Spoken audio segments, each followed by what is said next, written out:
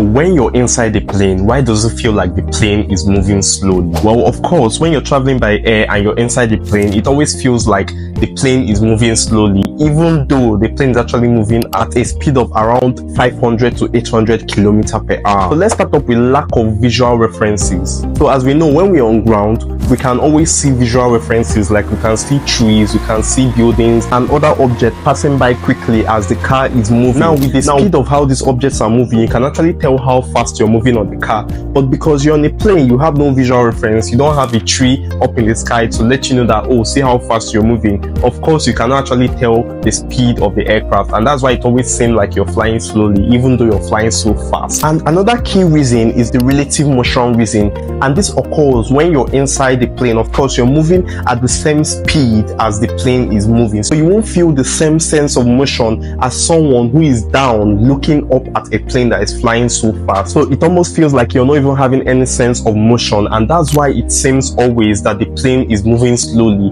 why it is actually moving so fast. So let me know what you think about these reasons in the comment section.